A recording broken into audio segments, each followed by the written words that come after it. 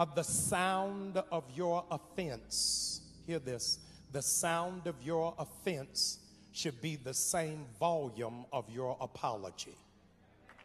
And so if you did something wrong out loud, then don't apologize to me with a whisper. Last week, while we were in worship, I made a reference to now deceased public critic and public intellectual about relationships, Brother Samuels. As a consequence, later information came forth that what it is that I said was incorrect. And so not in a quiet place, but from the same pulpit in which I said it, I wanted to address it. Everybody wants to be an adult until it's time to apologize. So I wanted to take a moment and apologize to the Samuels family. I wanted to apologize to the larger community.